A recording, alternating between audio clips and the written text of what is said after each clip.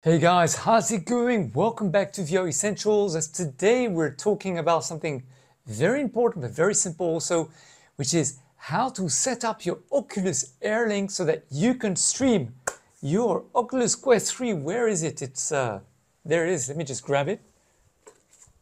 Your Oculus Quest 3 to your PC. Now we did a video yesterday or a couple days ago testing out Superhot versus Half-Life Alyx. So if you haven't seen that video, do go and see it as I tested it with this computer here, the GeForce RTX 480 with the i7 14th gen. And right now I'm running the other PC, the RTX 2070 with the i7 9th gen. So do hit the notification bell after you subscribe, as I will be doing plenty of videos benchmarking those two computers and all that kind of stuff. So they'll be very, very cool. And yeah, smash the like so more people get to discover today's video. So without further ado, let's jump into VR. Let me show you how to do the installation. It's pretty easy, pretty comprehensive.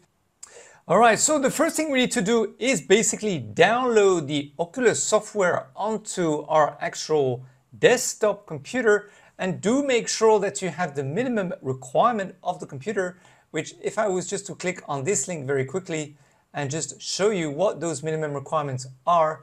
This includes a processor Intel i5-4590 or an AMD Ryzen 5 1500X or greater. For graphics card, CGPU table, so we'll look at that in a minute. Memory, at least 8 GB of RAM. Operating system, Windows 10, Windows 11, and USB ports, 1 at least.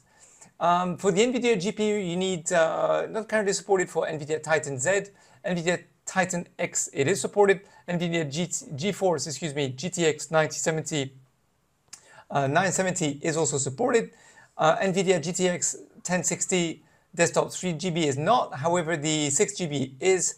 And then the NVIDIA 1070 or R, 1080R, 1650 isn't, 1650 Super is, 1660 is also, 1660 Ti is also. RTX 2070s, all of them are okay, or the RTX 20 series, RTX 30 series all can also, and RTX 40 series also, every single one can. For AMD series 200 you cannot, 300 you cannot also, 400 is supported, 500, 5000, 6000 series, and also the AMD Vega series are also all supported, everybody. So that's for that. So all you have to do to set up Airlink is basically, you can go to the link I will put in the description below as well. Just download the Oculus app software. So just click on this. And then basically it will automatically download, as you can see here on the screen, inside of the actual computer. So once it's downloaded, you just go to wherever it is, run as administrator. And then normally the install should start. So let me just close all these windows. There we go. So we can see the actual get started. So of course for me it's not started yet. You can read, of course, the terms and conditions. So do read them. And then you can install now. So I'll install it in my C drive. Although it could also be good to install it in your NVMe drive if you have NVMe, perhaps for faster processing. It will depend on your machine though. So do leave a comment below if you tried doing this before. If you're someone who did this using Quest 2 and then you found you had issues, do leave some comments below so we can make the community aware of this. So install now. So there you go. So it's going to take about 2.12 gigabytes worth of space inside of your machine. Okay, so everything is installed now. We just need to click next, and then the window closes and then comes back up, and then you have to set up your Meta account. If you don't have one, you can also log in with Facebook or with Instagram. So I'm going to continue with my Facebook. So it's going to automatically patch through to my Facebook. There we go. So log in. So continue as Lazius. Yes, that's right. Open. There we go. All right. And there we go. We're in. So now what I need to do is choose the appropriate headset. But as you can tell, there is no Quest 3 here at the moment, which is very, very unusual. Okay, so by quitting, it actually now, then when I went back in, I can see my Quest 3 now. So there we go, we press on continue. There we go to Airlink once more, click on Continue. There we go. So once you see this pop up here on the screen, all you have to do is go to your settings, go to system, and then look for Quest Link here. And then you'll see, so you have to switch on this here, access Pcvr apps with Airlink or a link cable here, and then launch Quest Link. So you just click on this, and then you will see it will try to find your PC that's available in the facility of your actual install. So you just click on the PC there, and then you click on pair. So make sure that this again is on. Enable Airlink will disable link cable. Okay, so you click on yes because you want Airlink, not the link cable. And then you click on pair. So now it gives you a number here inside of your VR headset.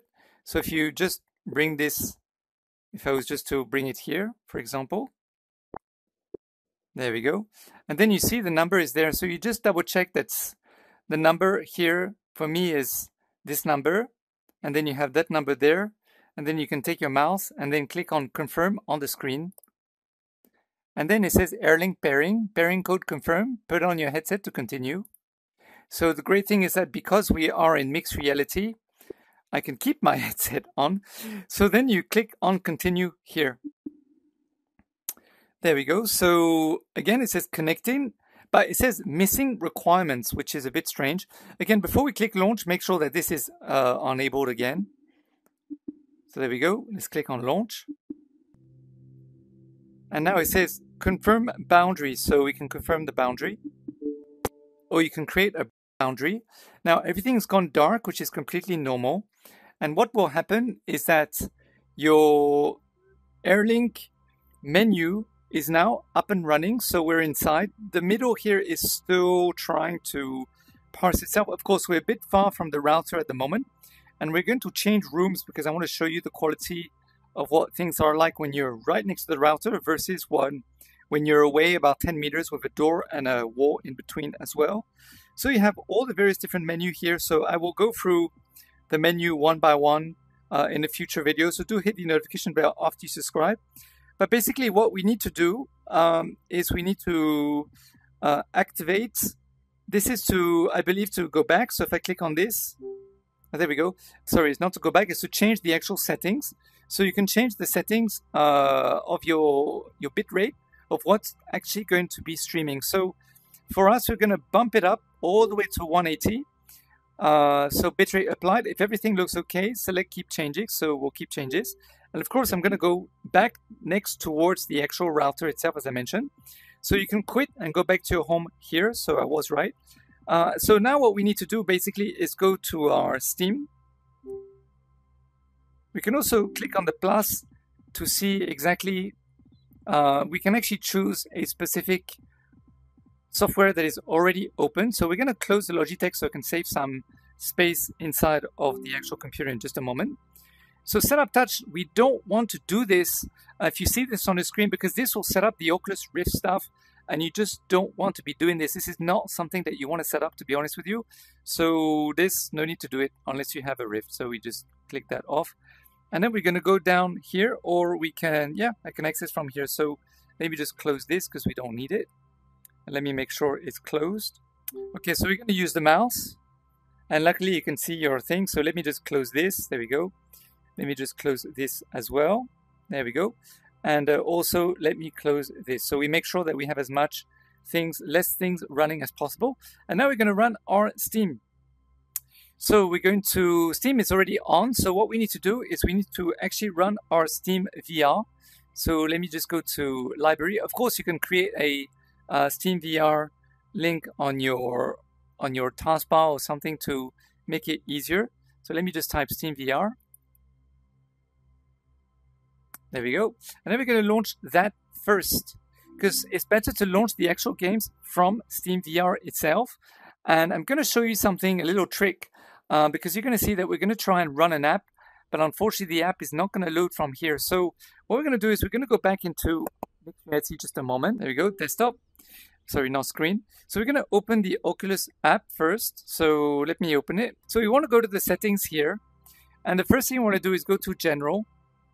And for unknown sources, make sure that this is switched on, because if it's not switched on, what's going to happen is you're not going to be able to see the games. They're going to be considered to be unknown source inside of the actual Oculus app.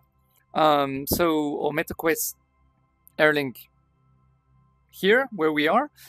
So make sure that this is enabled and not disabled. This is very, very, very important. Automatic updates, I would suggest to switch this off so that you don't get any bottlenecks or anything happening like that. Rift and touch safety, we don't need this. So we can, okay, never mind, I have to watch the video. So yeah, so that's about it really. The beta, you can switch it on if you want, but do bear in mind that it might create some issues. But there are some things you will require it. So do hit the notification bell after you subscribe for future videos about that stuff. And then here again, you can go to Quest 3 and then you can change some of the settings. So for example, the input of the volume, the Quest 3 headphones, the VR audio from computer, if you want to hear the audio both from the headset and also from the computer, so you can enable this. So if you do streaming, for example, it's quite useful. Or if you're playing with friends, it's quite useful as well, so they can hear what you're doing. And here, computer audio in VR, of course, we definitely want that. And then this tells you how much battery there is. So for me, there's about 40% left at the moment, so I do have to hurry so that I can actually start the games. It says that my computer doesn't meet the minimum specifications, which can lead to poor performance in VR. I think it's because I'm away from the router. I think that's why it thinks that. Or maybe it doesn't know that the 480 is something that's new. Not quite sure, but you know, it's more than enough for great experience in VR. So anyway, we'll see. We'll see what's what. And then also you can change your payment system and all these things. And then yeah, so Open XR runtime, you can also set your Oculus as active if you need to activate OpenXR for any specific apps as well, just FYI. All right, so let's get out of here. And you can also fix the bitrate, but it's generally not recommended. So yeah, so what I'm going to do now is I'm going to exit and I'm going to go inside of, we're going to go into Steam again. So let me just go to desktop and then let me minimize this. There we go. We're going to go back into Steam and we're going to launch Steam VR once more. So it's loading Steam VR and now we're inside of Steam VR itself. So you can see I have 3 apps. We're going to test out Superhot first. So let me just finish recording and I'll see you in just a minute. So guys, thank you so much for watching today's video. Hope you got something out of it. Do smash the likes if you did, of course, so more people can get to discover the VR Essentials YouTube channel, and together we can grow the VR Essentials YouTube community, excuse me. So yeah, so plenty of videos coming very soon. Smash the notification bell after you subscribe for being notified about all these juicy videos coming very soon. And of course, yeah, plenty more coming. Thank you to all the devs for passing us tons of keys as we're going to be reviewing all the various different games, mixed reality, VR, Pcvr, and of course I'll be doing a video about the Oculus link cable, which will be coming to me very, very soon. This video, by the way, is sponsored by Zyber VR. Link in the description below. 15% discount using the promo code VR Essentials. They do a whole bunch of different things. In fact, they have a link cable, which they're sending me. They have the Elite strap for the Quest 3. They also have an Elite strap coming with the actual battery pack at the back at the end of the month, I believe. So they'll be sending that to me as well. And they have a charger that you put around your neck, which seems pretty cool. Seems pretty interesting. I'm going to be receiving it, so I'm not quite sure how the products fare at this moment in time, but if you're a DJ and you want to just take a chance and go and look at the products, well, go ahead, make the order. 15% discount. 15% discount using the promo code VR Essentials. Link in the description below, so you can go there and enjoy that discount. All right, guys, until next time. See you later. Bye for now. Bye.